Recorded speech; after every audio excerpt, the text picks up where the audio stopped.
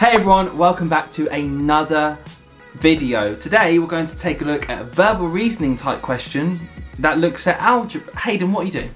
Oh, I have no idea how this works. We've been planning this video for 4 days. Yeah, but I knew you were going to do the video, so I was just going to take notes. Right, so, okay, if I said to you A plus B, you'd say? Ab?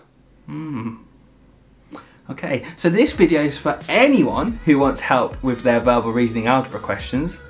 Let's take a look.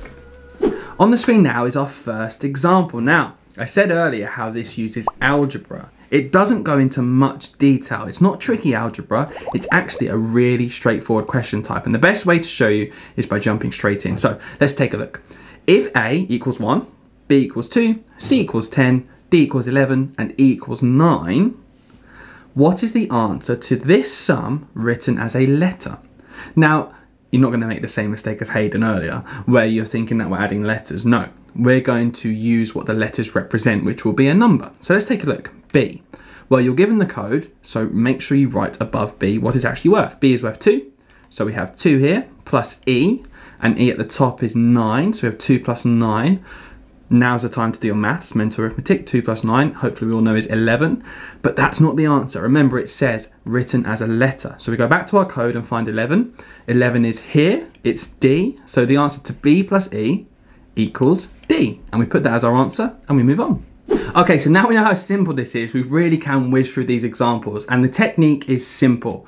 Substitute the letter for the number in the code above. Let's take a look. We're going to go straight into D. D at the top here is 8, so we have 8, multiplied by B, which is 4, so we write down 8 times 4, and now we have another step. We're going to subtract A, and here it is 12. So when you have more than one thing to do, just work left to right. So first we have 8 times 4. 8 times 4, if you know your times tables, is 32, and we've still got to subtract the 12. So we've got 32 now. Take away A, which is 12. The answer is 20. Last step, change it back into a letter. Go to the top, find 20, and the answer is C.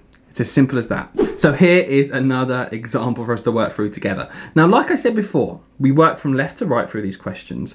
And I know what some of you might be thinking, what about the order of operations? Do we have to go to a different place to start off with? And the answer is no. This is not a maths test, this is verbal reasoning. They're not going to try and trick you.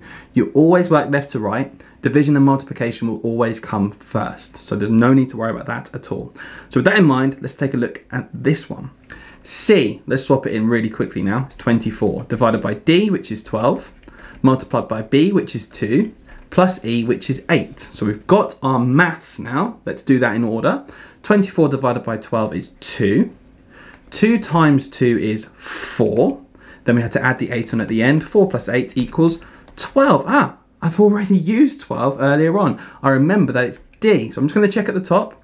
Is 12 D? Yes, D equals to 12. The answer to the maths question is 12. The answer to the question is D.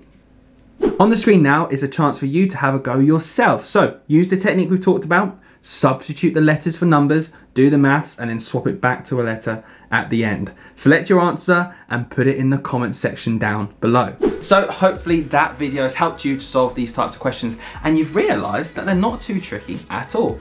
Stick around for some more Kent Test videos in the future and we'll see you next time. Was that alright, Hayden? Quite straightforward in the end, so did you get it okay? Oh, it was a great video. I didn't really understand any of it. Could you... Oh, you're off. Would you mind explaining to me again, or was that...